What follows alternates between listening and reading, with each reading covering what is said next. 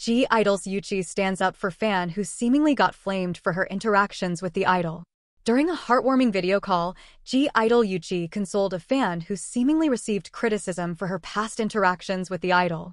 In a post on Threads, the fan explained she cried when she saw Yuqi on the call.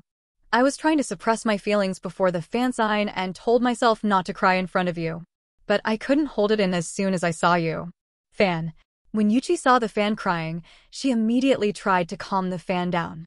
Although the fan didn't publicly reveal what caused her to cry, Yuqi's response gives a good idea of what happened. The fan seemingly received some unpleasant feedback from others about her interactions with Yuqi. After telling the fan how she felt, the idol continued reassuring her until the end of the call.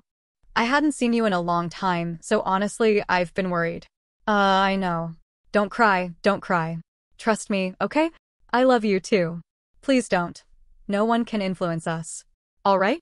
Don't cry." After the video call, the fan posted the clip and revealed how she felt about Yuqi's response. "I trust your words because I love you. I believe in you no matter what. Song Yuqi, you're truly a heartwarming idol."